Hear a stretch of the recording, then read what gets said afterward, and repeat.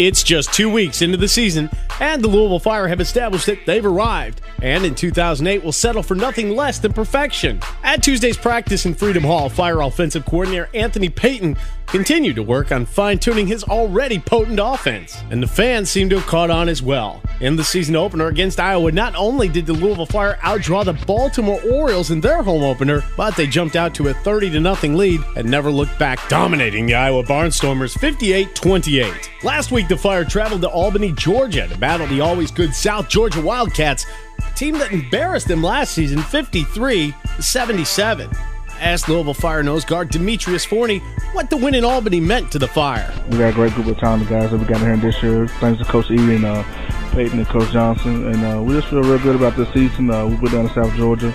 Got a good quality win. Last year they kind of embarrassed us real bad, but we came back and redeemed ourselves, and we're just ready for Quad City to come in and get a good victory.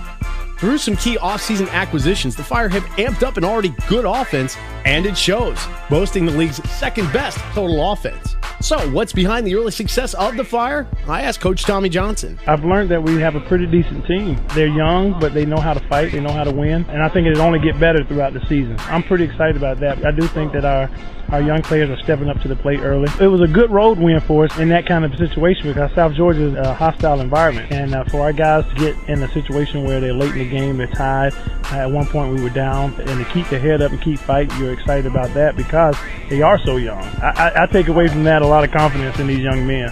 Another reason behind the Fire's success is the dual quarterback threat of rookie Matt Bessiner and Aaron Marshall. Matt, of course, brought in from Georgetown University, and Aaron brought in from Youngstown State. How does Coach Johnson like his two-quarterback system? So far, so good. Both of them are playing well. Both of them are doing an outstanding job. They're leading the team, making smart decisions with the football. I know Matt has maybe 2 or 3 interceptions. Overall, he's doing the right things with the football, so I'm pretty happy with that. Joining the Fire this week is former University of Louisville wide receiver and kick returner Broderick Clark.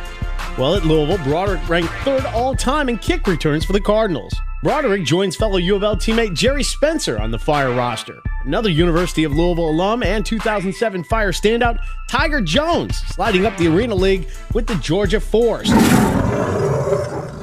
Announced he had arrived with 9 catches for 131 yards and 4 touchdowns. That, of course, adds to the fine roster of former University of Louisville players, now Arena Football League players, to include Louisville's own Will Rabatine, now with the Columbus Destroyers in the Arena League, all making a big impact because of their performance with the Louisville Fire.